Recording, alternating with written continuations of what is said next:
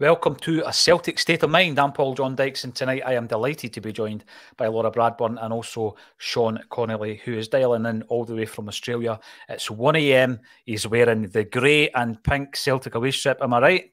Yes, he is. Silver and pink, yes. Silver and pink. Nice one. And it's a Saturday night where we are, Sean, and Laura and I are obviously looking forward to this. Your dedication is even more so because it is 1 a.m. The teams have been released. I'm going to come to you for your reactions. First of all, Sean, what do you make of the lineup? If I'm not mistaken, it's no change from last week's game, or is there anyone? Juranovic, I think. Yeah. Juranovic, excuse me. Yeah, the right back. I'm happy. I'm hoping to see Maeda get a few extra yards on that hand and pitch, stretching things. Kyogo as well. I always used to think I'm looking forward to this in a way that we've looked forward to games at Hampden for the last 7 or 8 years that we really didn't the 7 or 8 years before. And having an Ange team playing out there is something as well. And obviously our last visit to Hampden wasn't so great, so hopefully we'll be able to bury some ghosts there. Yeah, remedy that. Just in case anybody who is tuning in hasn't seen the team, we are lining up as follows: Hart, Juranovic, Carter, Vickers, Starfelt, Bernabe, McGregor, Hatate, Moy, Jota, Maeda and Kyogo. And the bench is made up of Bain, Johnston, Yentz, Yakamakis, Abada, Turnbull, Kobayashi, O'Reilly and Forrest as well. Laura, what was your reaction when you seen the line not being released? To be honest, I was very surprised to see Juranovic in there. We were talking a little bit about it before we came on air, and I was sort of, we were sort of saying about there are certain players in that lineup, Juranovic being the most obvious one, who, if you believe everything you read, is literally on his way out the door, and yet we're still appearing to rely on him, which you can look at that one of two ways. Until he's officially not a Celtic player anymore, then he needs to do a job for us, or the other way you look at it is we should have enough in reserve for the post-Juranovic period that is coming up. So I was surprised to see his name on the team sheet, and I'll be looking for him specifically to put in the kind of performances that we know he's capable of, because I think, as I said in the last match coverage that I was on, he's not really done that since he came back from the World Cup. Well, let's run through the team, but before we do that, Sean mentioned Hampden. Laura, what's your relationship with Hampden like? The best memory I have of it was I was at the Scottish Cup final, which I think was Larsson's last game, the one he scored against Dunfermline.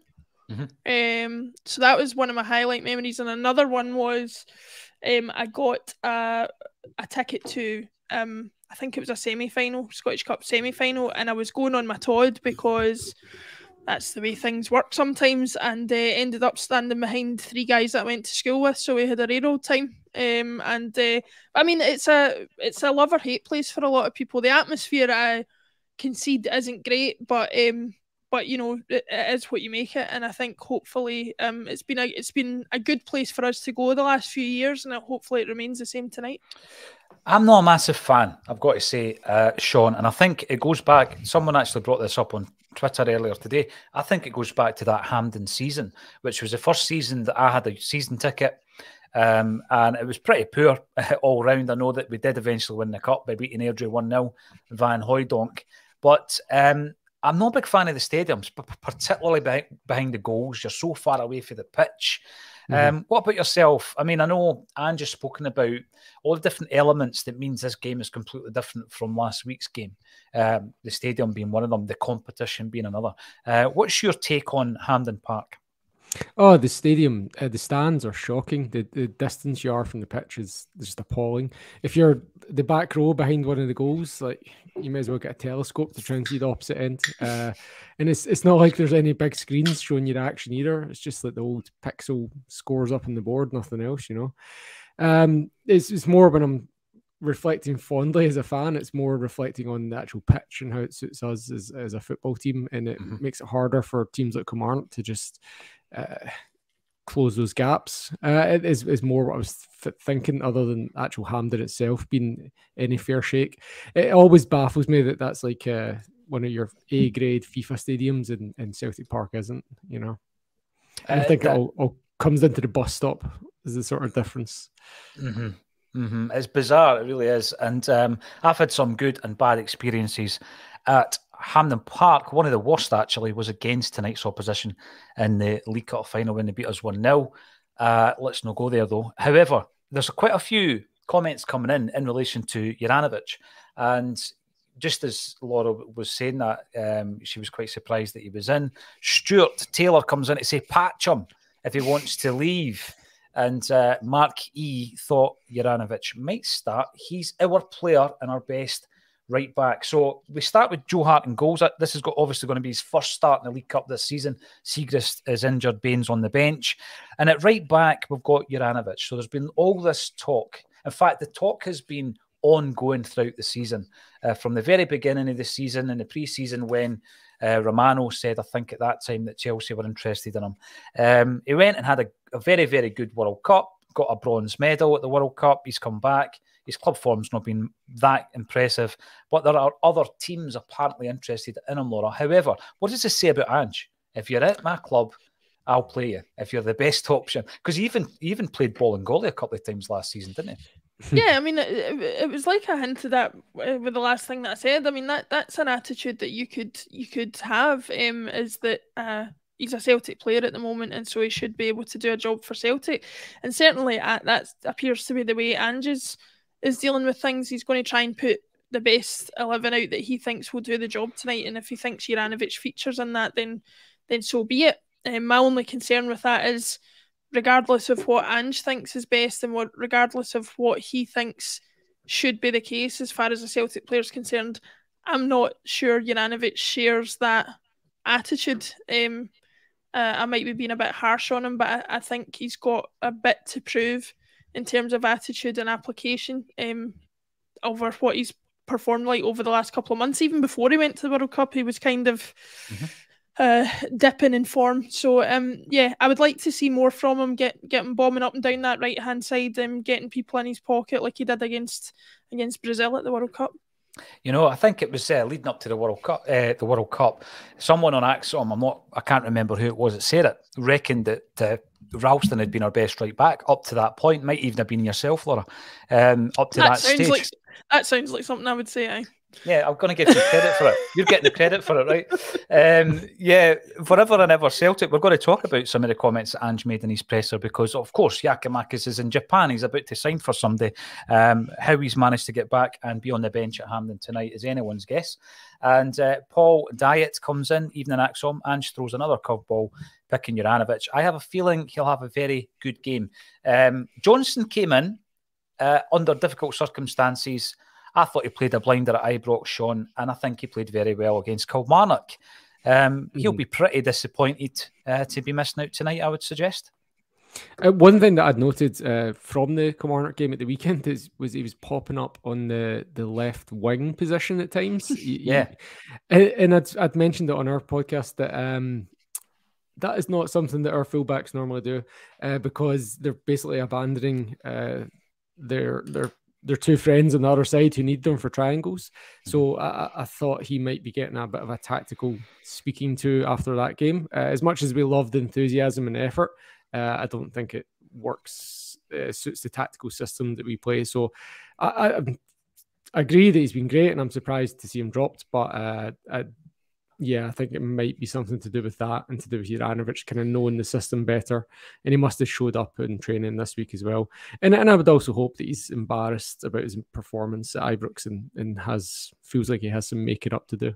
No, absolutely. I agree with that. And, you know, it puts me in mind of, I read Teddy Sheringham's book, Laura. I read a lot of football autobiographies, many of which are formulaic, and Teddy's was, but there was some good tales about Brian Clough in there, and he spoke about basically just getting Sheringham to sit on the bench one week, and Clough kind of spoke him through what he wanted by using somebody as an example on the park. Now, I know Ange isn't going to sit next to Johnson, but, you know, what Sean said there, look at the system, understand the system, don't find yourself at left wing if you can help it. And also, you're right, Sean. Juranovic does have something to prove, right? He's come back, Laura, Yes, he's a third World Cup winner, gets a bronze. He comes back and has an absolute stinker at Ibrox. And it would be nice to see him performing a wee bit better tonight. Yeah, just if anybody's looking for a tip, another good football book is Provided You Don't Kiss Me, that chronicles Brian Clough and Peter Taylor's career over a 40-year period with a writer called Duncan Hamilton. I was about to say the best football book I've ever read, but of course that excludes Present Company, obviously. But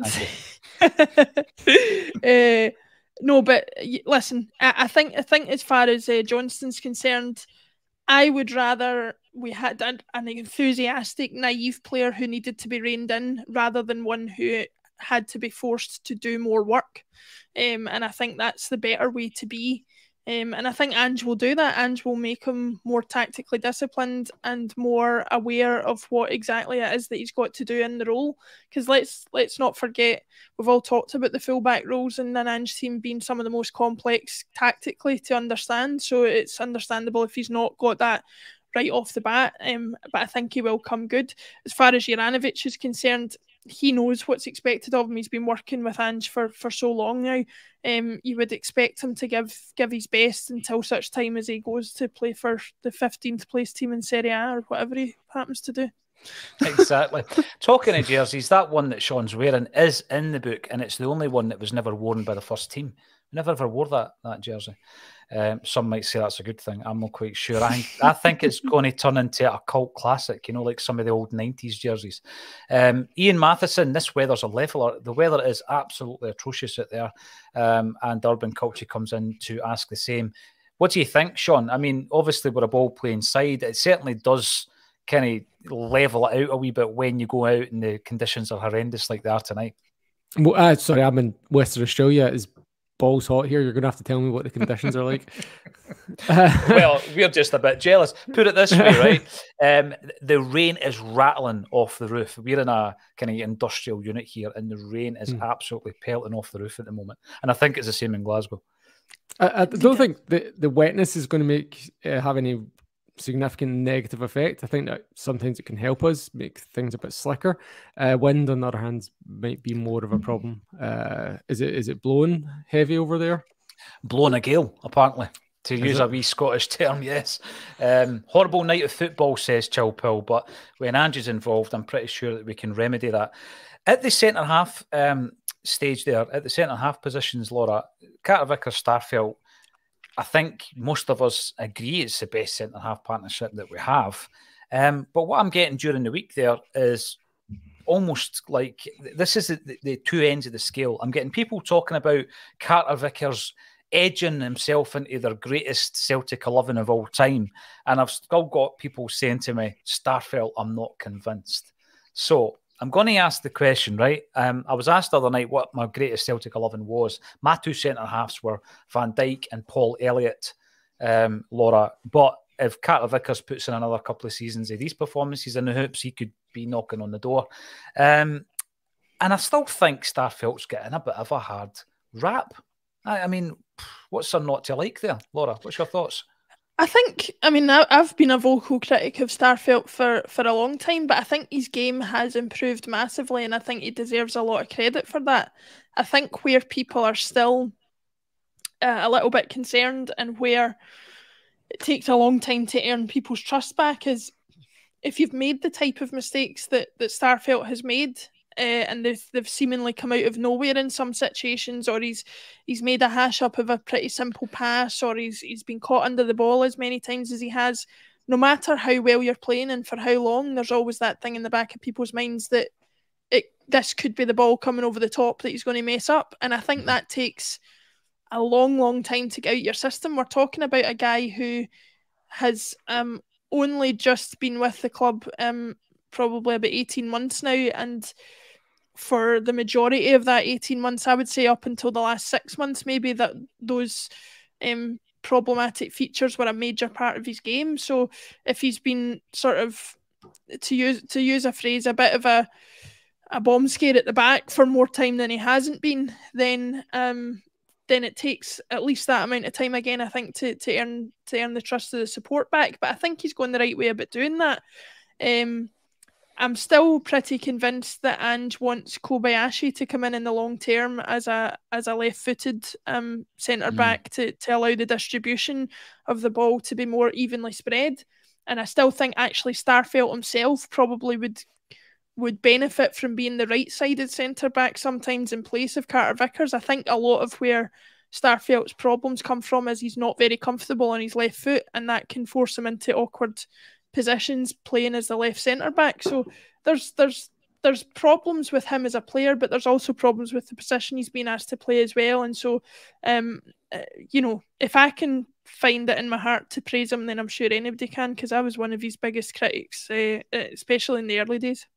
And how close is Carter Vickers to getting into your greatest Celtic 11 of all time? Well, obviously my Celtic 11, greatest Celtic 11 of all time is heavily weighted by players I've actually seen, and it's very, very hard to oust any of those centre-backs, Valhaeren, Mialbi or Balde, that were in that O'Neill team. Carter Vickers has probably come about as close as Van Dijk to doing that, but I've still got a soft spot in my heart for Mialbi. By the way, he's looking even more shredded nowadays than he did when he was a Celtic player. Have you seen him recently? He's My goodness. Just too good looking, isn't he? Sean. What a machine. What a machine indeed. Sean, we're talking about players you've seen, of course. Are we getting a wee bit too carried away with Carter Vickers? I mean, he has been absolutely astonishingly good since he came in, isn't he? He's brilliant. I think he's outstanding. And I've said recently that if we could have a left-footed Carter Vickers playing beside himself, then that'd be amazing. We could just have Carter on one side and Vickers on the other. And I don't know how we can find something like that. And that might even be part of the problem with this kind of anti-Starfelt thing. And I'm famously anti-Starfelt, and I've decided to rebrand myself as pro Kobayashi instead. I've been working my way through this and trying to figure it, because absolutely everything that Laura said rhymes true with me. And I've tried to figure out kind of why do I not like Starfelt, who is probably the second best centre-back in Scotland. Why do I not like him? And big part of the reason, I think, is that he reminds me so much of Joseph Simunovic. And when we moved on from Joseph Simunovic, I was kind of relieved and hoping we could get somebody, you know, more that they wouldn't give you that kind of fear. And it feels like we're just kind of rehashing that a little bit, even though it is good. I would like to have better somehow. I don't know how, but I would like to. It's interesting. We've got Jens and Kobayashi sitting on the bench. It's one of these things, I think, until such times as Starfelt goes through a rough patch of form, Kobayashi and Jens aren't going to get into that side, I don't think. Now, Damien Moore comes in to say that he would take £6 million for Juranovic. I wouldn't. I'd keep him. If that's the biggest bid you get, I'm keeping the player, Laura. I wouldn't be taking £6 million for him. I think you're better off with him than taking that kind of money. And again, we asked the question, how much is he worth? Kevin Graham spoke about it on Wednesday. It's very difficult to say. What do you base it on? What do you base that on? And sometimes it's not even the player, it's on how much the club needs a right back. And if you get two clubs that are in that position and it's coming to the end of January, that's where obviously the inflation occurs. At the left back position, Kiara Rogan, before I move on, good morning from Vancouver Celtic Supporters Club. Hail, hail. Yes, we have noticed, Kiara, a huge upsurge in our Canadian fan base ever since Johnson signed. So thanks for tuning in. Left back, Laura, Bernabe, time to shine, because, I mean, he wasn't going to displace Greg Taylor anytime soon, was he, for any lengthy period of time? Yeah, no, I think I've made my feelings pretty clear on Bernabe the last time I was on the show. And he didn't pull up any trees in the subsequent performance that he made. A good player with good basic talent and skill, but I think actually mentally is where his game needs to improve massively, and he needs a bit more maturity, a bit more discipline, both in terms of his emotions and in terms of his positional play. But he's also got that ability to provide that little bit of magic, like he did for that goal that Jota scored.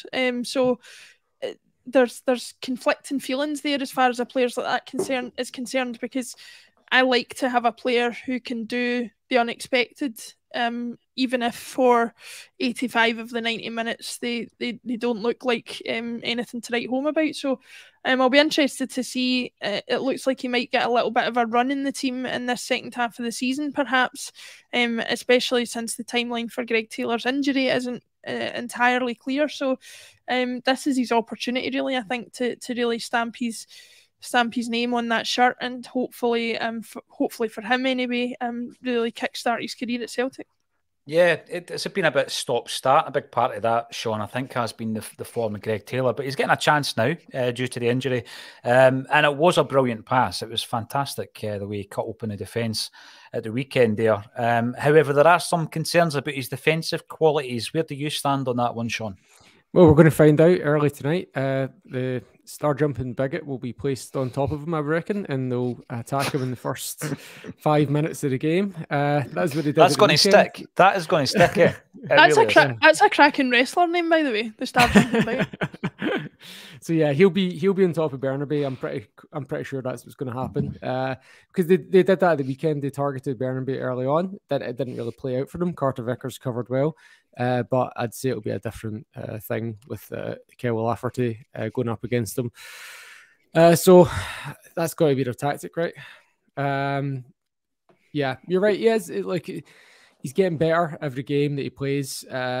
What's not getting particularly better is his distribution. He's still quite wasteful with possession, but he seems to be really leaning into his strengths, which are, his movement, his run, his touch, his dribbling. He's very, very good at those things, and to the point where when you look at him, you just basically see a converted winger. And yeah, he's definitely improved a lot, but you're right to say the areas he does need to improve in are his defence, and I think Alan Morrison mentioned it with you yesterday, is what's the word? Clinical passing, I guess, might be the term. Mm-hmm. Yeah. It's good that Maeda's in front of him, because he does give you that kind of coverage defensively, and he's a workhorse as well. What's happened to Siegrist, asks Pedra Mack. It was confirmed by Ange that Siegrist is nursing a wee injury at the moment. Otherwise, he probably would have started tonight, because he has started the League Cup games. I'm going to break away from the team for a second to ask you guys. We've already been asking about your best centre-halves in your lifetime. Derek McInnes reckons this is the best Celtic side that he's faced, and I'm guessing that is as a manager. Laura, what did you make of that, and how do you compare Ange to the Invincibles? I mean, my memory might not be serving me well here, but I think perhaps to try and understand what Derek McInnes is talking about, and Lord knows that's a task in and of itself, he's maybe talking about, I think this particular team, I think Ange's team on their day can absolutely rip a team to bits, can get an 8, 9, 10 goal drubbing of a team. And while maybe Brendan's team were more consistently dominant and slipped up less, obviously, in terms of dropping points here and there, I don't think they had the ability to absolutely blow a team away quite as well as Ange's team do. I think they had the ability to do it, don't get me wrong. We're really splitting hairs here between the two teams, but I think that's maybe what he's talking about. I think if you're an opposition manager going up against this team, it's more in your head that you could really be on the wrong end of an absolute hiding compared to the Brendan Rodgers team. Brendan Rodgers team, the Invincible season, as much as there were those dominant wins, it was often about grinding out results, especially towards the end of the season, to keep that Invincible run going. Whereas Ange's team don't really tend to grind out results. They more tend to blow teams away, or maybe being on the losing end occasionally. So that's maybe where he's coming from. But to be honest, if you were asking me to pick between the two, I couldn't exactly do it right now. I think this is a more enjoyable team to watch for me. Whether it's a better team remains to be seen. Yeah, it's interesting, because when I brought it up yesterday, someone in the comments, and I didn't get a chance to bring them up, thought that the quality of other sides in the league now is better than they were back then, which is an interesting one. I also felt, Sean, that Carter Vickers versus Dembele would have been some head-to-head if we really were to pitch the Invincibles against Angie's team. What's your take on it? What do you make of McInnes's comments there? I mean, obviously, I don't think it's mind games. You know, if that's the way he thinks, that's the way he thinks. It's a compliment to Ange and his team. Yeah, I get what he's saying, and I think that the Ange system, Ange team, really suits us when we're playing domestic games. Like we do, as Laura says, we do absolutely just like teams just don't know what to like. They're to the point where they're intercepting passes from the ball boy. Like they're just like absolutely run out of ideas of how to do anything with us, and it to be that. But the flip side of that is, I would actually, if you put Ange's team up, 11v11 versus the Brendan Rodgers Invincibles, I actually would expect the Rodgers team to win. I think the Ange team has struggled against those teams with more quality, and that's not in Scotland. We've not had faced that quality in Scotland, but in Europe we don't have such a great record, and I think that's something that. I think a Rodgers team would win 2-1 probably in that case. And, maybe like Scott Sinclair would probably score. He'd get in between Starfelt and Bernabeu or whoever. I think that's where it would come from. It's interesting. Yes, we are. Just make believe. It's a wee bit of fantasy, but hey, that's fine. Kaiser, Varanoia is rife. How come I've not heard that before? Varanoia. Good shout, Kaiser. Hopefully we're not talking about VAR after his game, but I wouldn't put any kind of money on that. Paddy Lavery reminds us that it's 6 more sleeps until Gracie's, because obviously Brian McClare will be joining me on stage for a Celtic State of Mind live at Gracie's, and if you want to come along and join us that particular night, it's sold out, but we will be running a couple of competitions during the week for some tickets, and you can come along and see us with Danny McGrain in March. Ticket link is underneath this video. Midfield, Laura, of McGregor, Hatate and Moy. Are you surprised that Moy keeps his jersey? Not particularly. I think he's not my favourite style of player. If you ask me to pick between him and O'Reilly, who I'd rather have in the park, I'd rather have an in-form O'Reilly. The question mark comes as to whether O'Reilly's form recently has merited a place in the team, and Moy's certainly has. I think he had maybe a slightly overpraised World Cup, but certainly one that was worth noting, and had a good couple of standout performances for the majority of some of the games, especially that game against France springs to mind.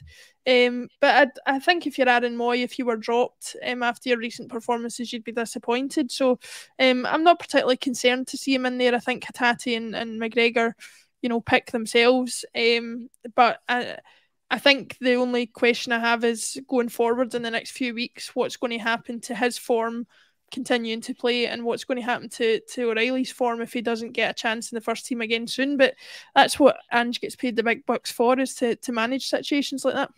Yeah, Laura said quite rightly, Sean, about his form, but he was in good form when he got dropped to Ibrox, wasn't he? And I know that Ange looks at every game for its own individual merits, but Moy's certainly on there in that side due to his performances. I think he's been excellent actually since he came back for the World Cup. Oh, he's so technically gifted and he can just see things.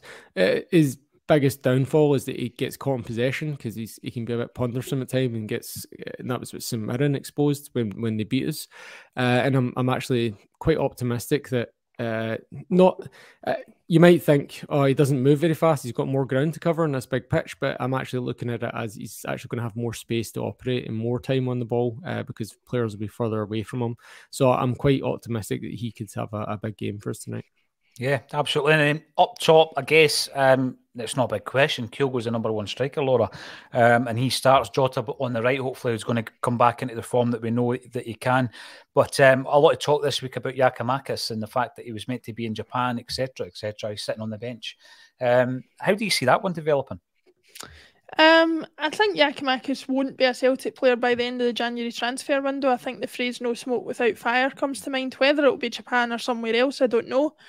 But I think there's enough evidence there to suspect that his preference would be to move on. But one piece of praise I will give him is that unlike Juranovic, I think his attitude has remained pretty good on the park, and that's all I want to see from him until he leaves Celtic at whatever point that is. I just want him to provide and show the attitude that he has during his time as a Celtic player, and for his priority to remain scoring goals, which I hope if he gets the chance he does tonight. Yeah. Well, what's your thoughts, Sean? Because, I mean, we're playing with one up top. Giakoumakis, I think, has, when he's been on, even against Kilmarnock, very unlucky not to score a goal.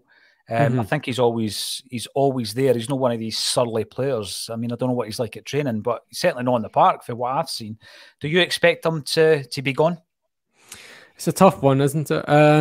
It seems to be all down to money and contracts. And when players get to that age, they really want their last big contract.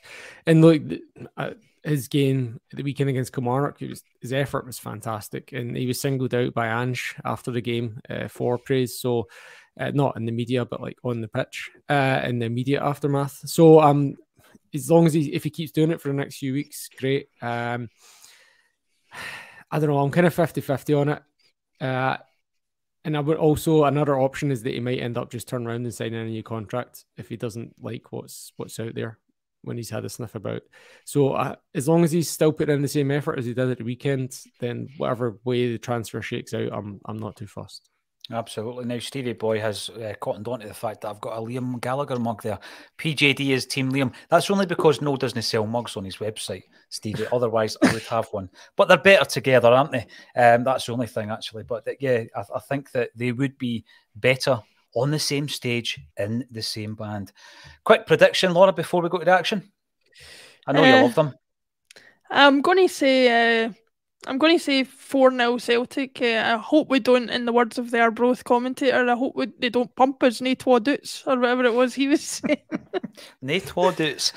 Sean, what about yourself? Easy peeps.